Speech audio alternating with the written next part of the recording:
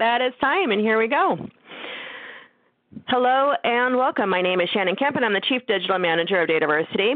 We'd like to thank you for joining this month's webinar, Managing the Transition to Hybrid Cloud. It's part of the monthly webinar series sponsored by IDERA. Just a couple of points to get us started. Due to the large number of people that attend these sessions, you will be muted during the webinar. For questions, we will be collecting them via the Q&A in the bottom right-hand corner of your screen, or if you like to tweet, we encourage you to share highlights or questions via Twitter using hashtag DATAVERSITY.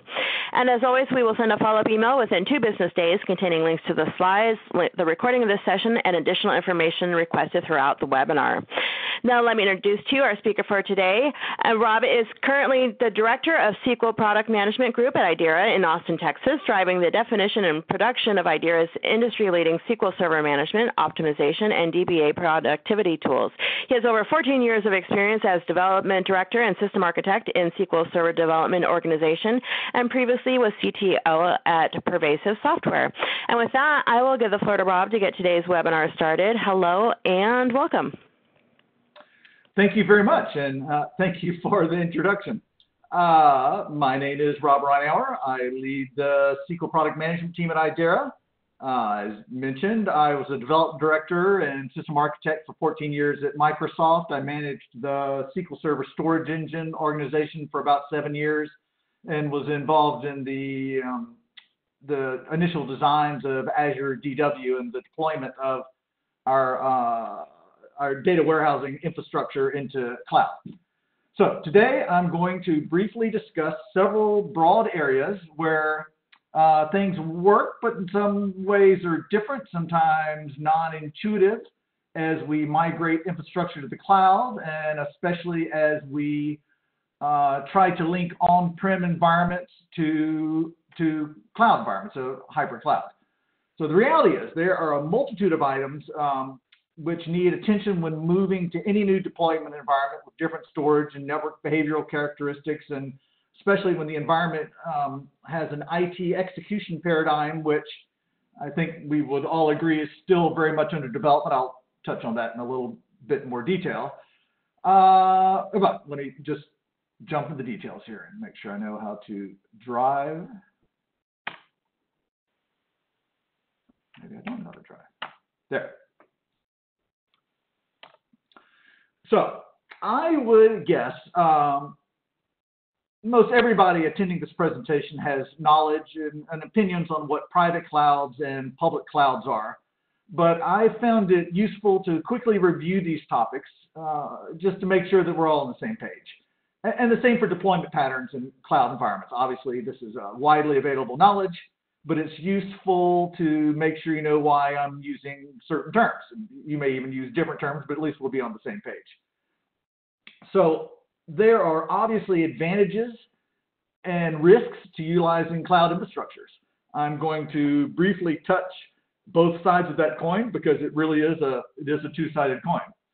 And I'm going to provide an overview of sorts to the mechanics of cloud network mechanics. But this is in no way intended to be a detailed tutorial on building multi-cloud networks. This is a multi-hour topic in and of itself, but the terms and concepts illustrated will make it a lot easier for any of you that are looking to design such an environment, and frankly, I think to get an appreciation of the complexities that we're dealing with. And finally, I'll mention some of the tools IDERA has in market that are designed precisely to address the data and performance risks posed by cloud deployments. So I'm pretty sure I have more material than time will allow, but I'll try to adjust as we go along. And at the very least, there will be additional content online. So let's start with public cloud versus private cloud. And I'm sure this is an area people are already familiar with. It's pretty straightforward. Private clouds were built in data center facilities. Actually, this used to be pretty straightforward. Private clouds were built in data center facilities and or maybe infrastructure outsourced to a hoster, but the enterprise controlled all aspects of the deployments and management of these resources. So tools like vCenter, System Center were used to automate and simplify the mechanics. But at the end of the day, the IT personnel were managing and securing the infrastructure. And public cloud, on the other hand, was infrastructure managed by somebody else. for instance, Amazon or Microsoft. Many aspects of the infrastructure could be customized, but at the hardware level, everything is virtualized and managed externally. VM provisioning, storage management, network provisioning, all this is managed by the cloud vendors. Now, however, this has become a little blurry. Private clouds were fully managed by owning IT groups, but that's really changing. When a company ties a bunch of cloud VMs for a distributed application, the underlying hardware is cloud-based, if you all see what I mean, but the organization is managing it, through their company's IT tools. So I guess at some level, you really would view this as a type of hybrid environment, although, frankly, fundamentally from the development group and from the IT, it is actually a private cloud. And going the other direction, Amazon has announced the availability of RDS for VMware, and there's some variations along that as well. So now you will have in the data center and IT-owned, enterprise-owned hardware managed database as a service, or some actually really managed instances of service, but still blurring the lines of separation. So this was a fairly easy and straightforward topic. Frankly, there's an arms race going on with respect to cloud management APIs that's leading to all sorts of interesting manifestations, but that's another presentation. So let's now talk purely around cloud. And again, I think probably most people are familiar with this, but let's just go through it quickly. Cloud VMs, it's the example on the left, the first piece here, essentially 100% compatibility with private cloud deployments. Fundamentally, you can take anything that's running in your current IT environment, you can put it up into a cloud VM. It is 99.9% likely, maybe even a few more nines, to run with full compatibility. And as a result, you can have SQL agent, third-party tools, any sort of utilities that you have deployed with the SQL Server instances. Certainly, of course, multi-database queries are available. And there's another, we'll talk about a little later, around the nature of subnets and virtual networks that you end up having to pay a bit more attention to when you're deploying into cloud. Now, so let's just wait on that. So managed instances, on the other hand, are really a reaction to some of the limitations to cloud databases. Arguably, I should have talked about that first and worked my way backwards because you see the compatibility issues more clearly. But when Microsoft discusses this tier and you get down to it, it really is very similar to RDS. The RDS and managed instance are the same entity. It is taking an instance. You now can have SQL agents. There's multi-database queries are available, and compatibility is really getting very close to on-prem. So arguably I should have started with this first, but cloud database, truly, database as a service. And at this point, Azure SQL is the only real example. There are several different forms of the databases. Singles are as members of the Elastic Pool, but each database stands alone. So implementing this paradigm certainly provides some cost benefits in management, shifting from the companies to the cloud provider, but it has resulted in some significant restrictions on SQL syntax. For an example, just to pick one, the common used database name that often is less around, required for multi-database environments as much as a way to get less verbose, fully qualified SQL statements without having to write out all the details. But all that code just breaks in Azure SQL, and it's something we've certainly run into many times. Also, no SQL agent, no SQL profiler, X-event creation syntax changes, so all the X-event monitoring that you might use instead of profiler actually has to be modified, but certainly way cheaper than managed instances.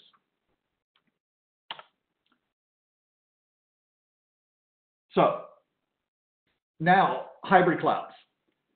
Besides the blending of the functional stacks I mentioned earlier, which actually is creating a hybrid cloud of sorts, I hadn't really thought of it that way, but it kind of is.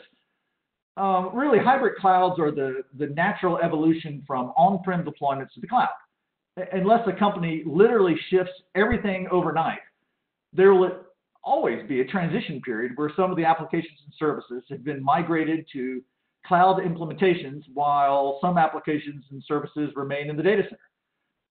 And now, an exception to this would be people that just start from scratch without existing infrastructure. But generally, from a migration point of view, you will pass through hybrid cloud patterns. The evolution could be driven by IT initiatives, imagine cost efficiencies, server retirements and new growth. But chances are, all of you at some point soon will be dealing with environments sprawling across on-prem and one or two or more cloud infrastructures. In many ways, from a purely functional point of view, given an effective network connectivity architecture, on-prem versus cloud should be relatively transparent. But the phrase an effective connectivity architecture hides a lot of complexity. And we'll talk about that in a little bit of detail, but this isn't a full hybrid cloud network connectivity presentation. But we'll touch on some of the issues. And also, while certain components can be relatively easily moved to cloud deployments, achieving satisfactory and expected performance and behaviors will also require some work. And I'll talk about that in quite a bit of detail, especially around the performance and behavioral characteristics.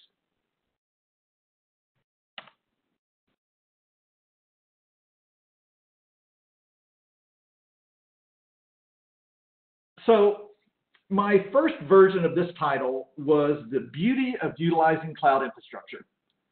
But on proofreading it over the next couple of days, it started sounding really a bit overly dramatic. However, I drive most of the SQL-related performance evaluation and development efforts in IDERA and have done that in lots of other companies. And I just don't have the words to express how cloud infrastructure has completely changed the playing field for dynamic, evaluative, and tuning effort computational tasks. In previous lives, I farmed and managed the performance teams at Tandem, at Pervasive Software, Microsoft for SQL Server 2005 through 2012. And I tell you, back in the day, performance work often got done at night because that's when you could get access to hardware. We spent many late nights alone, dark, partially lit labs, drinking warm coffee, just trying to get access to larger hardware configurations. And the ability to spin up hundreds of VMs with specific customized images in a few hours and automate the execution of distributed workloads across all of them and to shut them down at the end of the day, it's a game changer. Doesn't even capture it. It just changes. It enables things that just weren't even possible before. You just wouldn't be able to iterate at that velocity. It would take weeks instead of days. And, well, I know I keep going on about this, but the contrast in just a decade from dark labs and bad coffee to kicking off tests and evaluating results through Wi-Fi while flying across the country, it's an incredible leap and certainly easier on family life.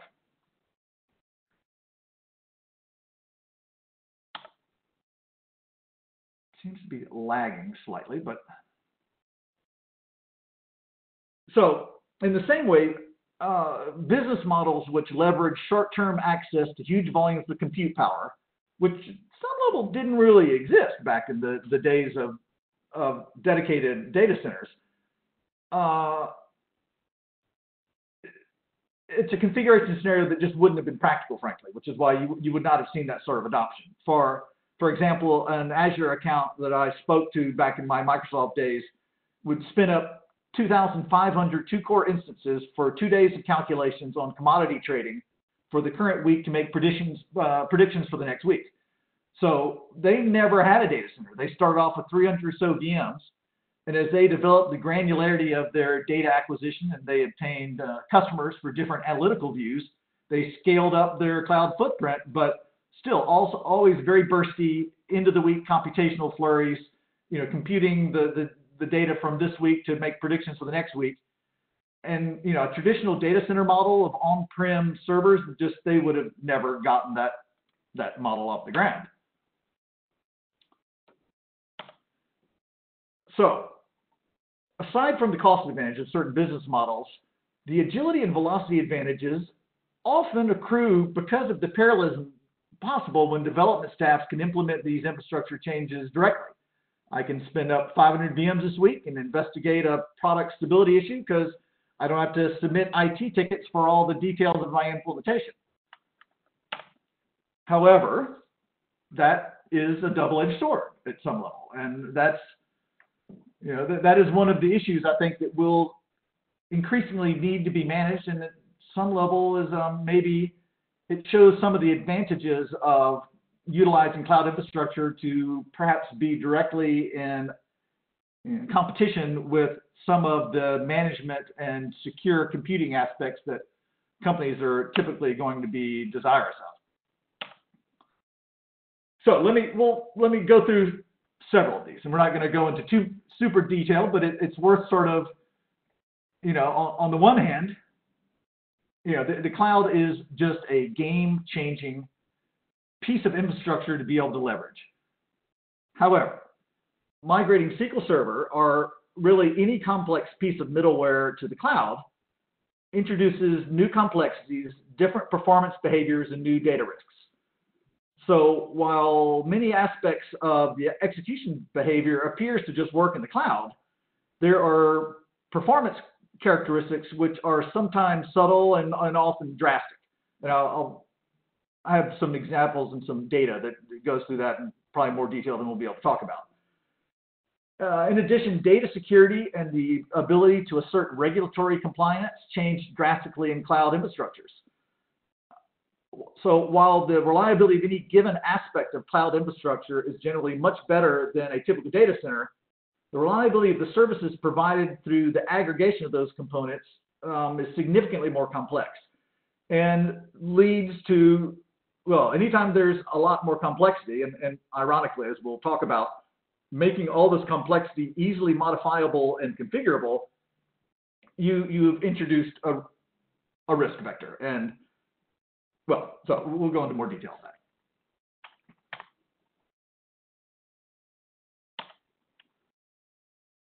So setting up, configuring, and managing cloud infrastructure is both incredibly complex and, ironically, incredibly accessible. It really is elegant in a dangerous sort of way, that really every aspect of cloud infrastructure can be configured. And there's irony, obviously, this is exactly the accessibility which potentially introduces data risks. In the data center, where there are certainly APIs exposed by individual components, there generally is not easily accessible access to every component in the data center. One group in IT owns configuring firewalls and network gateways. Another group may be in charge of storage management allocation. Another group may own virtual machine provisioning and imaging. And within the corporate data center provided by firewalls, IT staff follows defined, established procedures based on decades of experience, which has been established based on trial, error, learnings, often not necessarily perceived at the time, but often informed by mistakes. At the time, we didn't really think of ourselves as learning by trial and error, but in retrospect, we actually are. If you look back, that there's many things we learned that those are not the same procedures we would follow now. And at the end of the day, the IT industry has just not yet developed. We have not yet developed that level of established best practices or established procedures for cloud infrastructure. I know most IT departments certainly are not going to volunteer that, but it's just a fact. These procedures and best practices take years to hammer out and be effectively understood and adopted. In some ways, the ease of migration of on-prem infrastructure to the cloud, it's been made so easy by the cloud providers. It provides the illusion that established procedures and responses will work just fine in the cloud. And when large blocks of infrastructure are moved to cloud deployment and everything appears to work, it actually provides a false sense of security, we found. And this is an area where I don't expect you to just take my word for it. There's lots of data, and we'll talk about in more detail here in just a bit.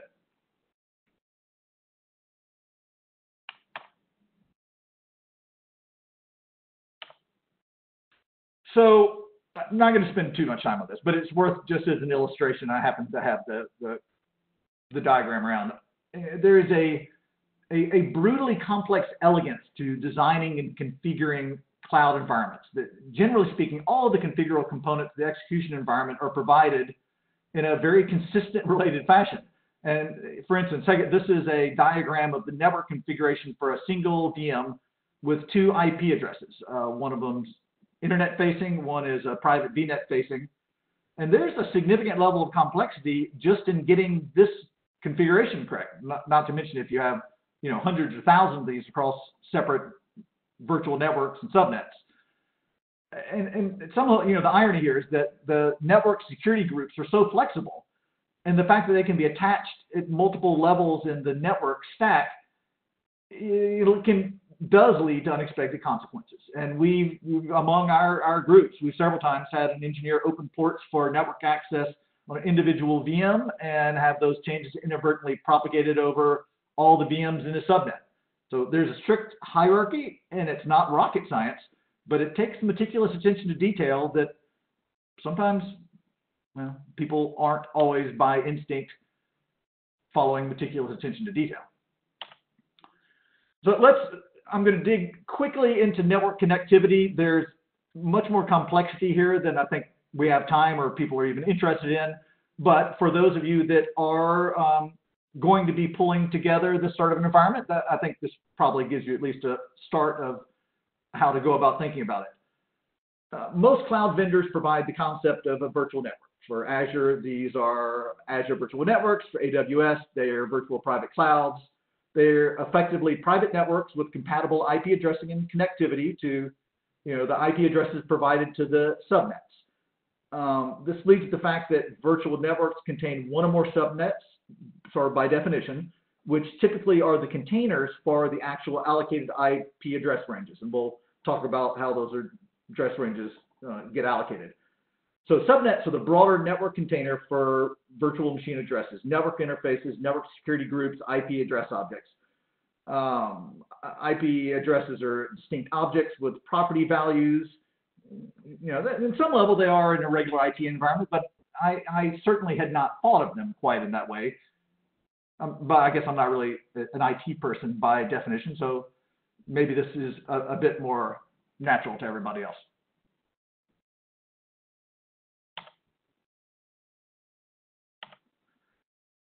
So virtual private gateways provide connectivity between virtual networks. So obviously, as you set up different environments, different departments, you will end up with separate virtual networks. At some level, the networks you have within the on-prem data center are virtual networks as well. And as we won't go into a whole lot of detail, but certainly that ends up really being addressed in the same way that you address virtual networks in the cloud. You have network gateways that provide connectivity between them. And this nomenclature of virtual networks, as we said, virtual networks outside of cloud infrastructure as well. So the network gateways are the mechanisms used to construct virtual private network gateways.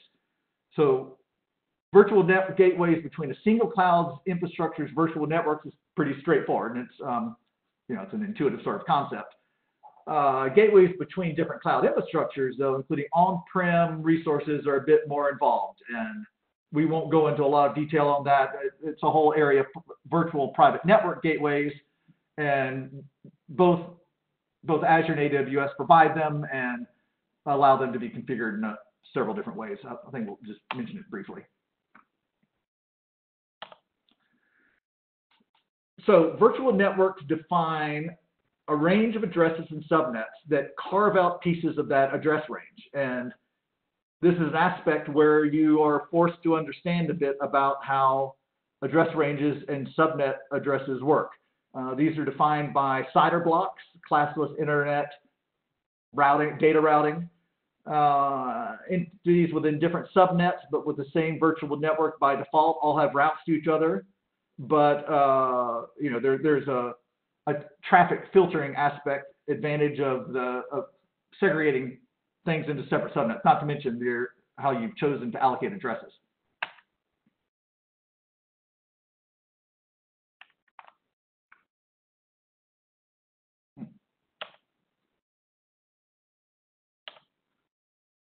So I won't go into this in detail, but at the end of the day, if you are going to set up cloud infrastructure, you need to understand how cider blocks work. And it is slightly unintuitive, I found, but actually ends up really being easy once you figure it out. And fundamentally, you've got a address range followed by a designator, prefix size designator. So it's defining how big the defined part is as opposed to the variable. So really quickly, and it's all out of 32 bits. So a cider block specifying 24 bits means that 8 are left over for unique addresses, 256 total available addresses. I think I have another example there that is /16. So it indicates the prefix size of 16 bits. So the 16 bits are left then out of the 32, so you end up with 64K worth of addresses.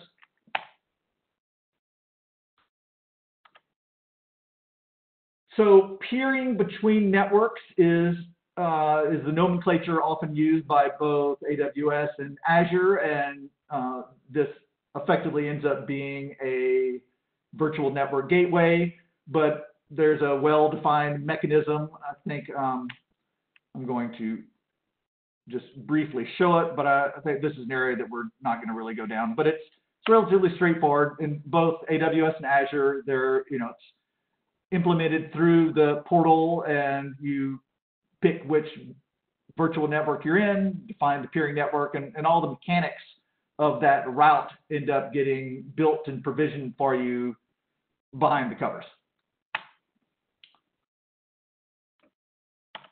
And boom, here's the final result. Didn't go through a whole lot of detail here, but the final result that you've now built a peering relationship. So fairly straightforward. I think the complexity is more thinking through the nature of the addressing architecture that you're going to define and how that's going to work and how it's going to be allocated. And then on top of that, the nature of the network security groups and how those additively end up. At some level, I think there's a level of complexity that will typically defy a single individual to understand the whole thing. And it is a classic place where automation and tools are really end up being the answer. So looking more broadly at hybrid cloud network connectivity configurations, both Azure and Amazon provide mechanisms for both private and non-internet access. Microsoft provides this through dedicated express route. Microsoft Network Infrastructure, Amazon works with a set of partners.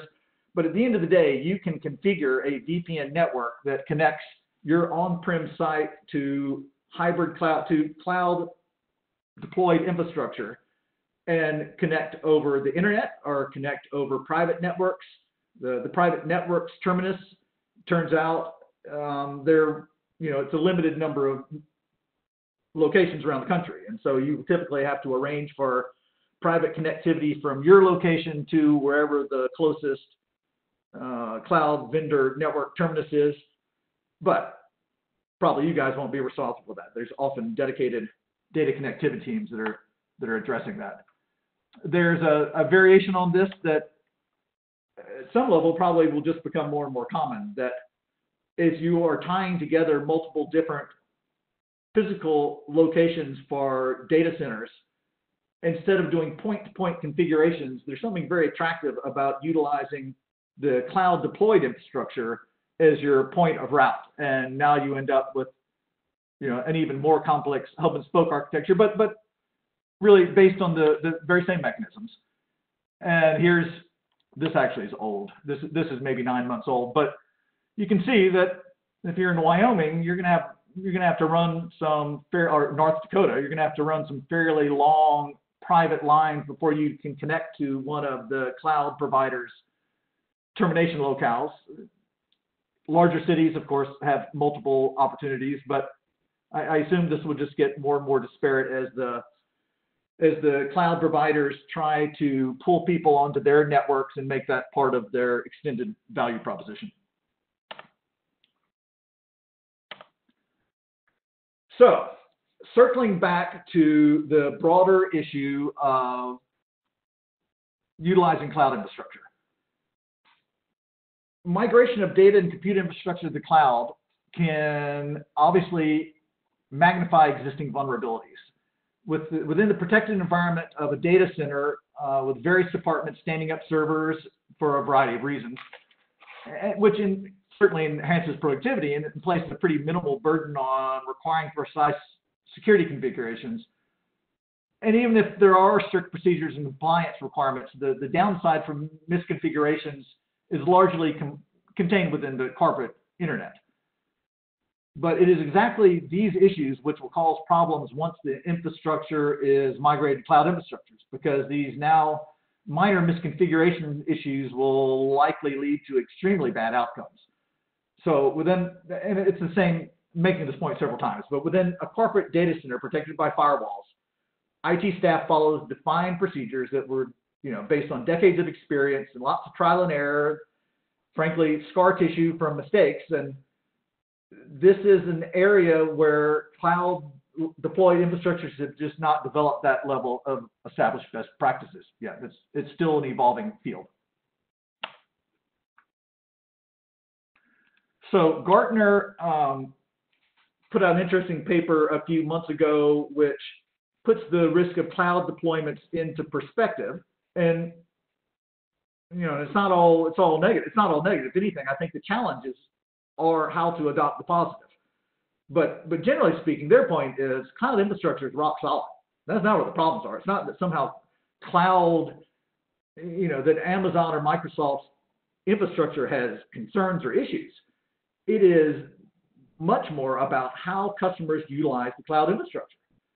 So, and of course, Gartner's putting numbers on things as if they were well-defined percentages, and these are just broad estimates. But still, the estimate that 99% of security failures will be customers' fault is an extreme estimation, and maybe that's 97%, maybe it's 99.9. Still, that is a significant claim, and I think I'm going to show a little data from the nature of these data breaches that does not seem unlikely. That doesn't seem unreasonable. I think the estimation that companies who don't put in plans to explicitly control their public cloud usage are 90% likely over the next 10 years to have data breaches. That's an interesting statement. I think we have seen, not that the efforts that I've been driving didn't have sensitive data, so it didn't matter. But we have multiple times inadvertently misconfigured aspects of the network and found unknown people trying to access our SQL Server instances that were suddenly exposed out to the internet. Also, there's going to be an ongoing struggle for companies to fully understand and plan for cloud data risks, to not overestimate the risk and as a result underutilize the advantages of cloud, but also not to underestimate and to adequately and honestly look at the risk factors and design mitigation factors for each of the risks.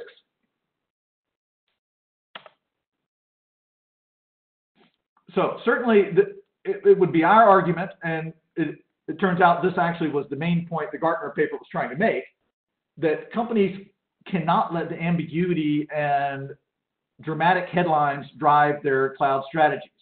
There are opportunities there that just need to be embraced to stay competitive, because if you don't find a way to adequately leverage and utilize cloud infrastructure, your competition certainly is, and they are going to run circles around you. So ignoring the risk isn't the right strategy. It's facing the risks, identifying them, understanding that there is no perfect security strategy. There will always be opportunity for mistakes. Like any security policy, it's a multi-layered onion of a strategy, but you need to face it head on and certainly look towards tools and automation to help mitigate that risk. So turns out the Gartner paper pointed to this very one, and so I included it. But you are finding, because of compliance risks, companies that are avoiding cloud deployments, and it is a reactionary response to a lot of the bad press. Now, I think there's an interesting point to be made that IT, we used to not have firewalls or firewall devices, even the concept of firewall in data centers. And at some point, people started realizing there were vulnerabilities there, and we developed firewalls and the processes, and data centers became reasonably tight and reliable. There is absolutely, I think, a point of view that there's nothing that would keep IT from extending that umbrella out into cloud infrastructure and tightly control it in such a fashion that, well, they do have procedures and security standards and such in place, and as a result, be in an environment where they don't have to really worry about. The cloud doesn't necessarily have to offer risk. Now, I think if we actually, though, look at reality,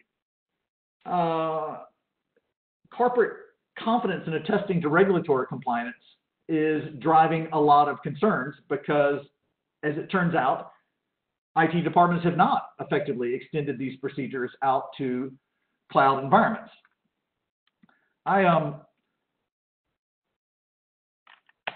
Every week I put together a technology newsletter for our product group in Companies X, and it's harder than you might think to find relevant pithy articles at the right technical level for business executives. So I'm always looking for content. But for the last 6 months, every time I look for content, I end up with 2, 3, or 4 cloud infrastructure data breach articles, typically due to improperly configured cloud assets. And so for the IDR newsletter, I had to make a decision to only use 1 or 2 of these data breach articles each week, or the newsletter would just end up being about data breaches. So I looked at my notes the last several months and made it easy actually to find, and then I literally fell in the same trap. There are so many of these ill-configured database data breach examples, and it was hard to narrow them down. So I sort of put everything that would fit on a page. But the common thread across all of these instances is not that hackers or malevolent entities are breaking into environments, but the pattern I've seen over and over is the related to understanding what the security settings for a given cloud infrastructure resource really mean, and what the default settings are as well. Like where when I set something up, where will I land unless I go in and fix it?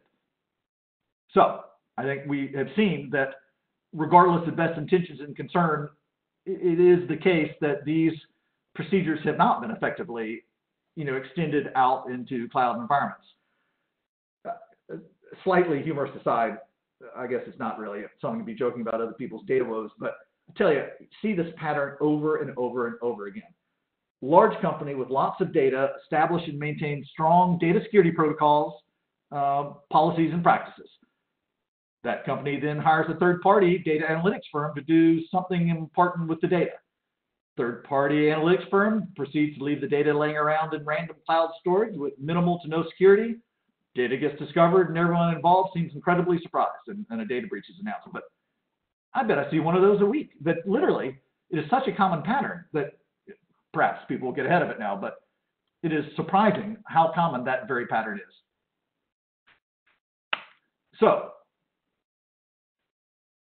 at IDERA, we have a series of tools that allow analysis of network environments, both on premises and in cloud, to determine what the effective access rights are for a given SQL Server instance. So SQL Secure monitors, reports, provides alerts on SQL Server users, permissions, and effective permissions across thousands of SQL Server instances. Allows you to quickly identify vulnerabilities and unexpected permission inheritance patterns. It provides advice on where to close vulnerabilities, where to set stronger security policies. It also periodically captures security snapshots across all of the monitored instances. This allows you to be alerted on when things have changed, and also be able to look back over time and determine how things got into the incorrect state that they got into. And of course, there's a whole lot of mechanisms available for how these alerts can be distributed, email and SNMP and such. For SQL Secure and really all of the IDR products, I'll sort of touch on this for each of them, but it really is the same. That one of our early design points in building our cloud strategy is complete and total transparency. So it can be deployed in the cloud, monitor on-prem, deployed on-prem, monitor in the cloud, deployed in the cloud, monitor in the cloud. Certainly, as people have been doing for years, deployed in on-premises data centers and monitoring within the data center.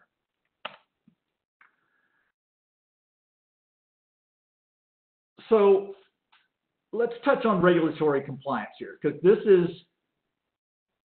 while there is risk that is found by secure configuration parameters, there is an aspect around compliance that goes more to fundamental risk to a company.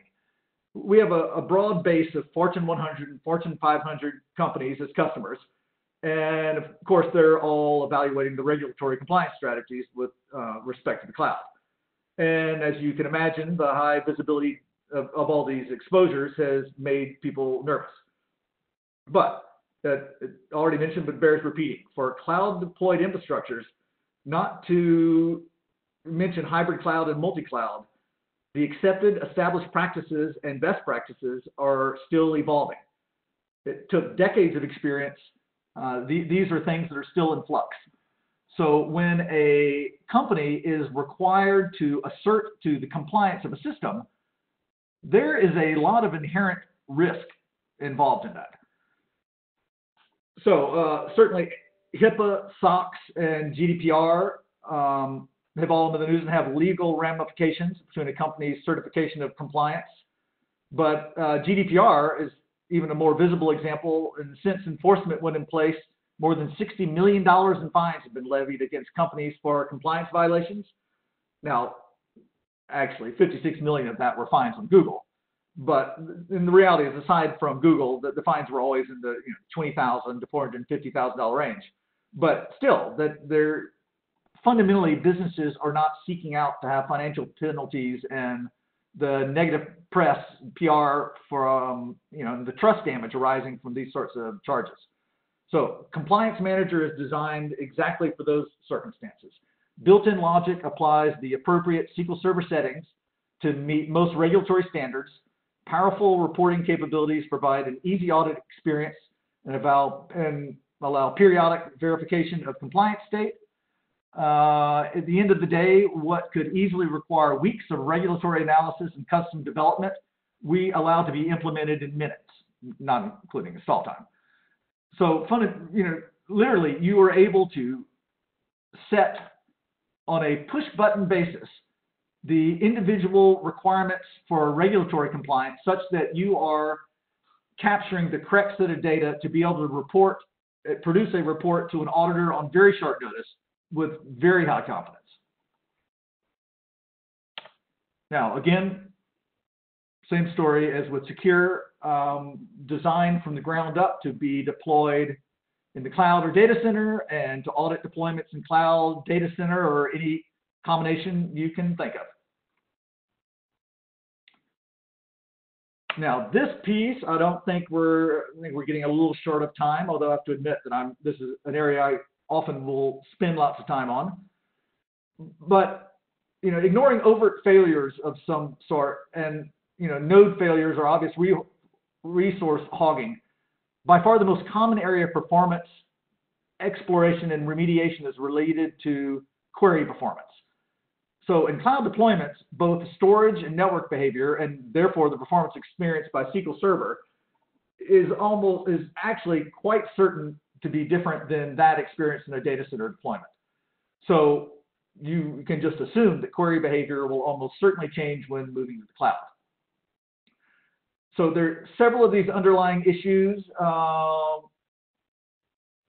touched just in detail here. Well, I'll show some actual data. So here's an example.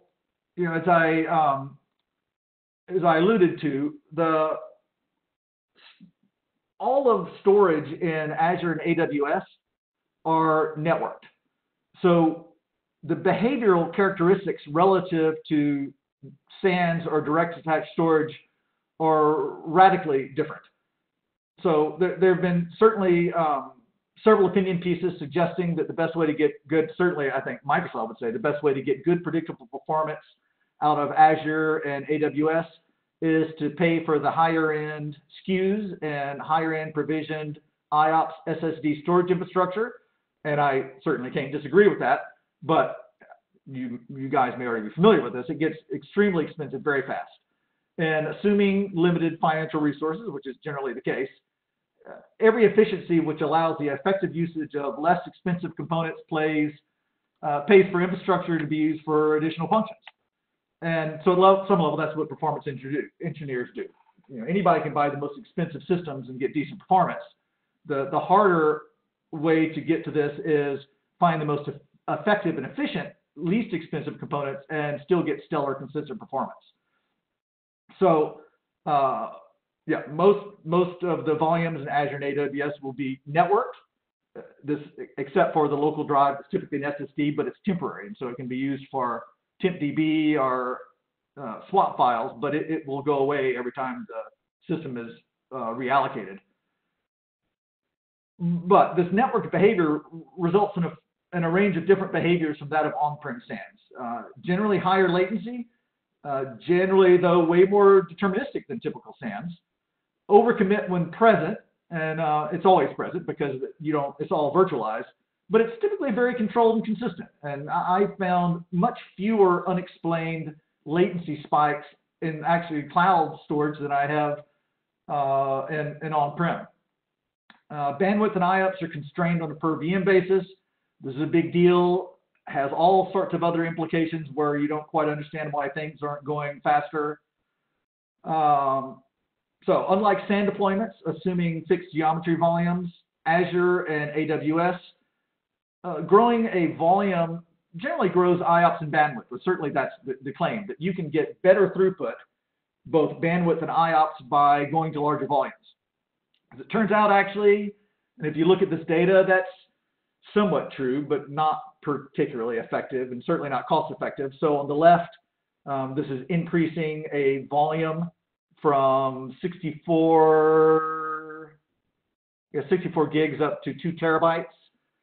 And frankly, fairly disappointing growth as you grow the volume. But old-fashioned striping, huge win, almost linear. Now, the megabytes per second is an issue because it's all networked, but from an IOPS point of view, which is often what you're most worried about with SQL anyway, just really stellar growth through simple striping. So it is a different way to look at it, and certainly, you can see the numbers. You can try it for yourself, but you will find that growing the volumes is a fairly unsatisfying way to get throughput in IOPS. Paying for high-end SSDs provides a certain amount of strength there, but frankly, just striping volumes, you get great results. So I'm definitely getting low on time. I think some of these slides will just be available for later reference, but fundamentally, the way that you monitoring thousands of instances and both validating availability of the instance, as well as monitoring individual queries and understanding when queries are slowing over time, is a non-trivial task. And the mechanisms that we use are not necessarily unique in the industry. This is a well understood sort of virtuous cycle of evaluation and feedback, but we have an implementation that has been in market for a decade, 3 generations of scalability engine that we've brought to bear over that time. Just real quickly, I will touch on the fact that certainly there's detailed drill down and monitoring for each instance around resource usage. Alerts can be set on different parameters: excessive CPU, excessive latency, automated alerting for any of these erroneous or dangerous configurations, completely flexible, can be configured with self-tuning baselines. You can drill down on any given queries, a problematic query. You can drill down into exactly what's going on, what is it waiting on, where were the waits, what was the CPU, disk I/O, and more importantly, how did it evolve over the last several months, over previous snapshots, and has there been something that's changed? and a visual query plan viewer to better understand the mechanics. I'm going to go fast because I'm now behind. Same point here, that Diagnostic Manager, we have people deploying them, in clouds, on-prem. The monitors can be single cloud, multi-cloud, data center, VPNs and common addressing are utilized. Instances can be moved back and forth with essentially no changes in configuration. A given node it makes sense to have it on-prem 1 week. If it needs to be moved to the cloud, from a Diagnostic Manager point of view, that's essentially a transparent operation given that the networking has been set up correctly. I'll just mention in passing, we have another product, SQL Safe Backup, that does extremely fast backups, advanced compression. We have patents around some of our technology that allows, after a crash on recovery, SQL Server will be brought back to online status, typically within a minute or so, long before the backups have actually completed. And this is a differentiating feature.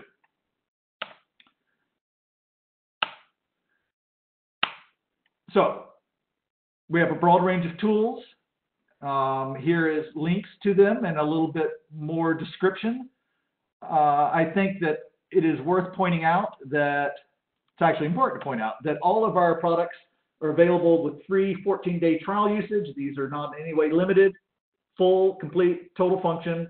Live demos driven by IDR engineers are available on request. These trials are fully functional, no credit card or approvals required. We ask for an email, but otherwise no obligation. And that's our sales motion is 100% based on customers who have tried the product and found value. And on the one hand, that's a little bit scary, but once you get it going, it actually has been super effective, and we're growing like crazy. So at that, slightly past, well, I don't know, depends on how many questions we have. Maybe a little bit past where I thought I would get to, and I had to move past some of the performance items more quickly than I would have liked, but I think we are open for questions. Rob, thank you so much for this great presentation. If you have questions for Rob, feel free to submit them in the Q&A section in the bottom right-hand corner of your screen. And just to answer the most commonly asked questions, just a reminder, I will send a follow-up email by end of day Thursday for this webinar with links to the slides and links to the recording. So just as Rob, as people are typing in their questions here, do you have, what was the one thing that you really wanted to mention that you didn't have a chance to get to?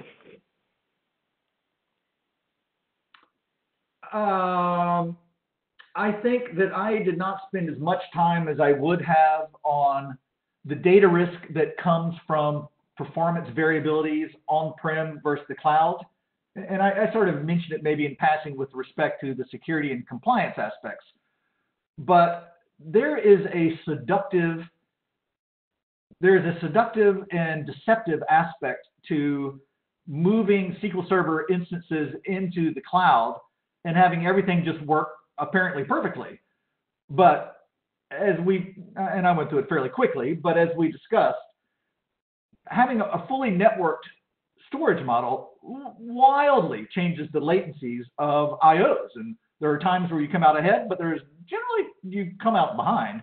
And you have to be somewhat creative in how you design the storage, but especially how you provide tools that automate this whole process. That it almost would be impossible. It'd be like starting from scratch with all of your application performance work and having to do everything over again, because it is really in that realm. And so having the tools and automation that will build automated baselines for you based on behaviors, flag you when your queries have moved outside of these baseline areas, identifying problematic queries down to IO response times inside the visual query plan viewer.